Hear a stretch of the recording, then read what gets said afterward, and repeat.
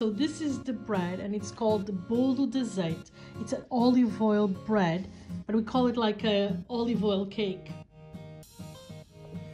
The smell is divine. It's very light. It's amazing. I cannot eat it because it has gluten, so I tried to make my own recipe.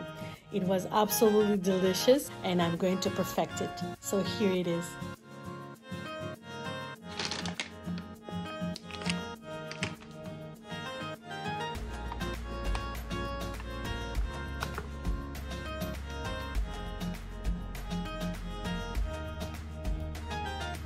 Este é bicarbonato de sódio. This is bicarbonate sodium. This is baking powder. Zumtum gum.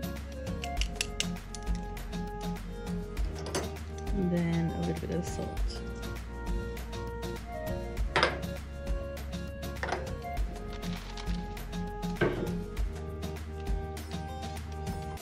First I added all the dry ingredients and now the wet ingredients.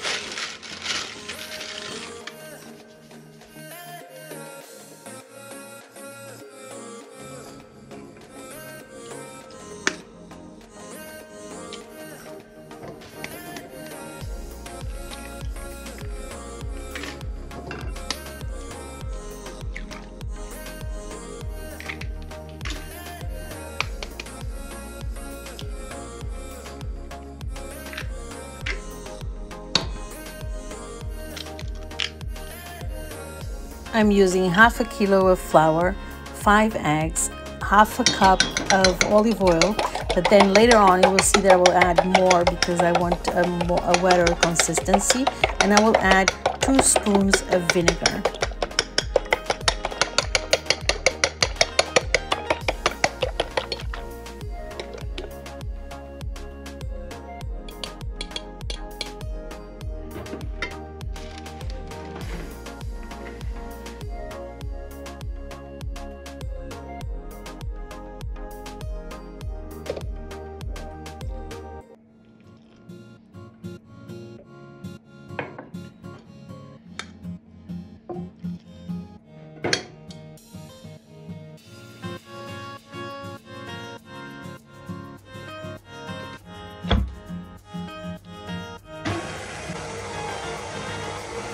You will find this bread in the central region of Portugal, and it is extremely light and wonderful.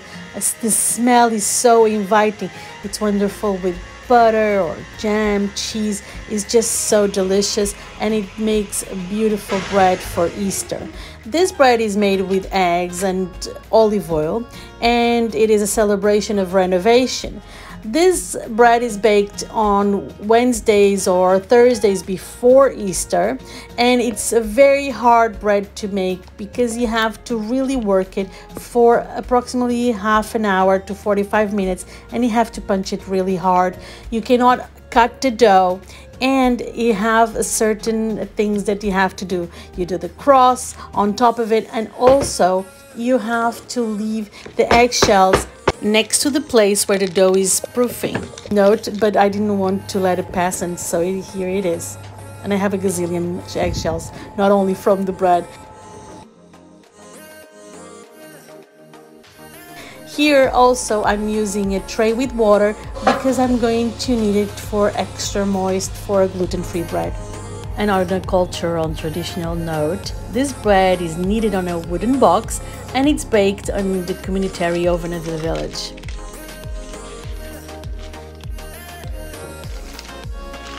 And voila, it's ready. How beautiful is this? It crumbles a little bit more, of course. It's a gluten-free bread, but I'm really happy with the result. I really pinched a little. Look at that, is missing part.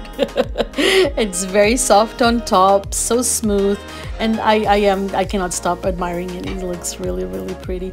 And I'm going to make it sing. I think it's a tradition at the Libanio family that we make our bread and cake sing. Look at this.